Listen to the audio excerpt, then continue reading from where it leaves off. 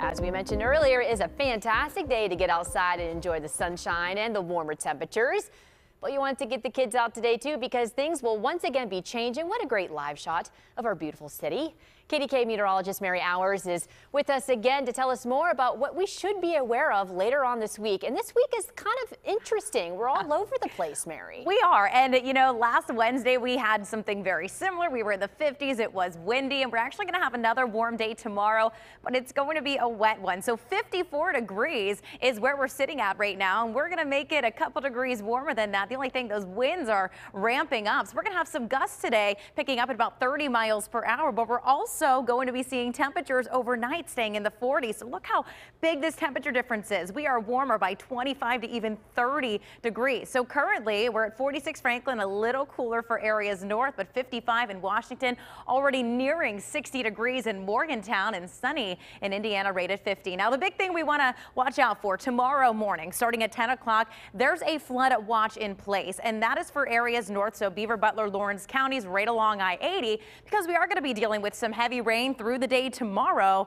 and even through early Friday. We're going to see that switching over to a little bit of some snow showers, but all in all, we are quiet right now. No precipitation to worry about, and really throughout today, the only thing we need to worry about are these warm temperatures and to get out and enjoy it. But we are on first alert for tomorrow and Friday. The biggest impacts, it's going to be that heavy rain, especially tomorrow evening as you're heading home, your evening commute. And then by Friday, temperatures are going to drop. We're going to see a wintry mix, and then we're looking at the potential for flooding even through early Friday morning. So the big concern, again, we're still at a low risk for flooding in the Pittsburgh region because we're looking at that flood watch for areas to the north and also to the west, but areas are going to be dealing with over an inch of rainfall potentially. And looking at futurecast, timing it out for you, these little yellow and orange spots you're seeing, that is heavy to moderate rainfall, and this is going to last all the way through the afternoon for your evening commute. And once this line moves through, it could even produce some rumbles of thunder. Now by 9 o'clock, we're starting to see a little bit of a mix for areas to the northwest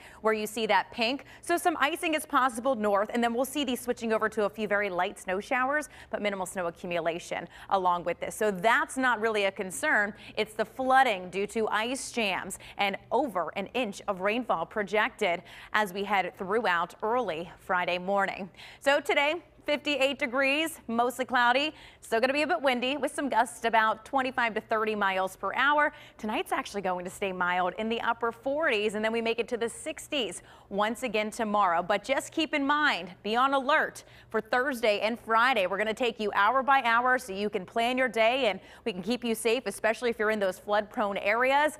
60s tomorrow, but you'll need the umbrella all through the day, and even Friday as temperatures are right around that freezing mark. Just watch for some slick spots. So low temperatures get back to the 20s, and then we're seeing a few scattered snow showers once again for Saturday. Temperatures will stay into the mid 30s, but check out the end of the weekend. We're back near 50, plenty of sunshine, mid 50s on Monday, even more sunshine, and there's those 60s returning again on Tuesday with a chance for rain showers.